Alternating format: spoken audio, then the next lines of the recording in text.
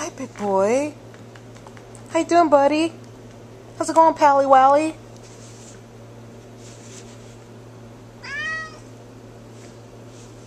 I'm not leaving my desk, and you can't come up here. See you later, Gator. I love being outside and going for a walk. Whether it's sunny, foggy, or rainy. I love being outside. Okay. I just made myself some orange juice. I'm about to get down with it, but first I'm going to put some maca in it. Okay. I'm going to put this in there. So.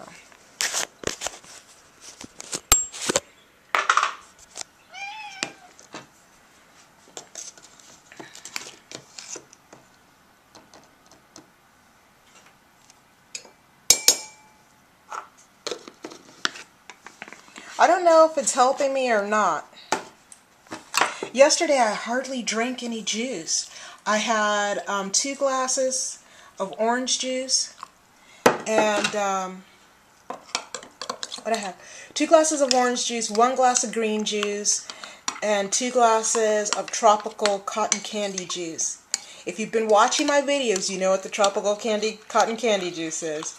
And then I just drank water the rest of the day. I did a lot of stuff. I cleaned out my papers. I went for a really long walk. What else? I did some outlining of one of my books from my reading list. And yeah. So I don't know how to explain it. I just wasn't that hungry yesterday. So today, and I also had a small elimination yesterday. Okay, it is the 12th day of my juice fast, and I'm getting ready to juice. Yesterday I didn't juice because I had that leftover green juice, which I only drank 1 glass of, and I had leftover tropical cotton candy. But yeah, I don't know, like last night I went to bed, and I had such a productive day, but when I went to bed I watched this documentary, and it was about this guy who was like a sex healer. It was called Sex Magic and Manifesting Maya. And yeah, I had some mixed concerns about it. The thing that I noticed was that it was all, like, what he wanted to do was, that was the program. And all his women, right? Like, he had this one girl and woman, and they were in Hawaii, and he took her to a farm. She was a raw vegan, and she wanted to get some fresh fruits and vegetables. And she was like, wait, we're leaving? But you said we could get fresh fruits and vegetables. And he was like, oh, we gotta go. When it's his agenda, it's okay, but when it's someone else's agenda, it's not okay. And then, one of the things that I thought was interesting was that I think it's difficult if you're to have a relationship with one person when you are intimately involved with lots of other people. So yeah, that was interesting. And then I watched Poirot. I DVR'd the mystery, Masterpiece Mystery, and I watched Poirot, right? And for some reason, I just felt like really sad last night. I couldn't go to sleep. I kept thinking about the past, about when I was a little kid, and how tough it was for me when I was a little kid. How, like, at one point I felt like no one liked me when I was a little kid, and just like weird emotions were coming up. Not weird emotions, but stuff in the past. I can't do anything about the past. All I have right now is now. I have today, this moment right now.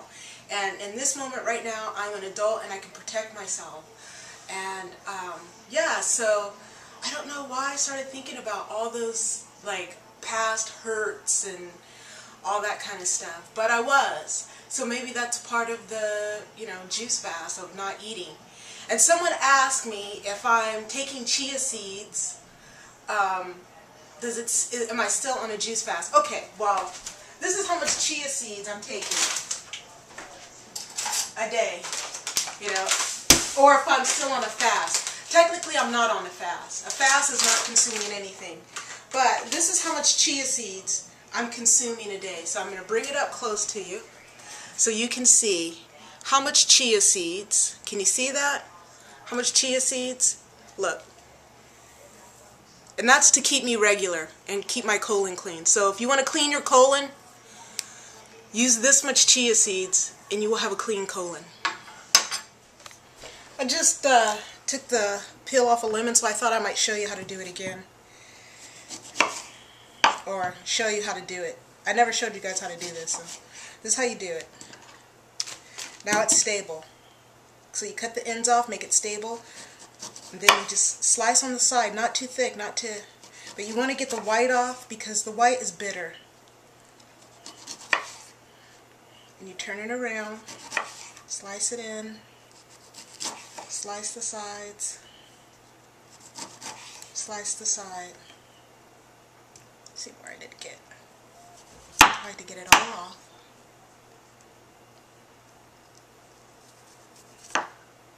Okay. Okay, so just get the waxy off the cucumber. This cucumber didn't come from the farmer's market. It came from the store, and at the store, their cucumbers are waxy. Sometimes, some stores that I go to, they don't have waxy cucumbers, but this store, they had waxy cucumbers. It was 2 for $1. And remember, when I went to the farmer's market, there were no cucumbers. The farmer's market last weekend was... I hardly used any of the stuff that I bought.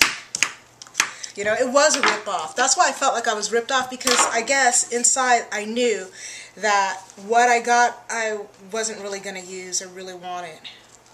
So, I'm just going to wait. I think I have to wait until, you know, like, well into July for the produce to really get good. And what's interesting is that this is here in the part of California where all the fruits and vegetables are grown, and I'm having a hard time finding. I wanted to show you this. Look what my brother made last night. He made rice, and as you all know, rice is my favorite food.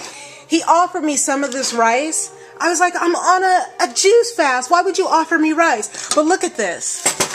He has meat product in the rice, where he had his chili, his spoon from his chili, and then he stuck it in the rice. I wouldn't eat it anyway. I think he's a jerk. Look at this leaf. It's a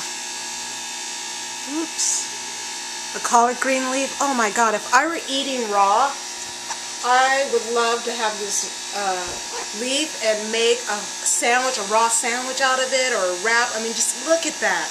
Beautiful. Okay, you guys, this is the beet juice that I made to cleanse my liver.